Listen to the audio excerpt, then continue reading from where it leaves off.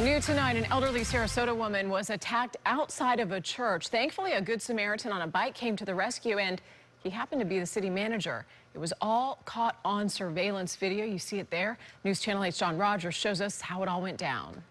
Good evening. City Manager Tom Barwin knew he had to do something, but he also has some experience in stopping bad guys. At around 12:30 on Thursday, 28-year-old Jason Perez was shirtless and followed a 66-year-old woman outside this church. At that moment, City Manager Tom Barwin was on his bike heading to lunch when he immediately realized something was wrong. Raced over there as quickly as I could, and about halfway, I heard screams. As this surveillance video shows, Perez slapped the woman as he tried to rob her. Nearby, Barwin got off his bike and went to action.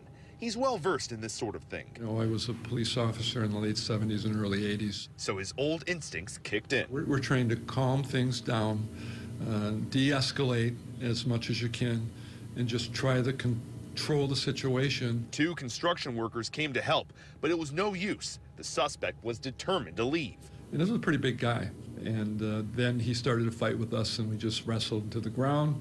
Police tell us Perez was delusional and high on drugs. I figured I got close enough to him, whereas if he had a gun or a knife in his pocket, I think I could have gone on it and disarmed him before he would have been able to leverage it at any of us. Thanks to these three heroes, Perez was detained and charged with 2 felonies. But Barwin doesn't see himself as a hero. You know, once it was over, we all just went to lunch. He just did what he thinks anyone else would do. Hopefully your fellow citizens will help you out if you ever have to get involved in something like this. Ultimately, Barwin is thankful that the problem was resolved and no one was injured. Reporting in Sarasota, John Rogers, News Channel 8.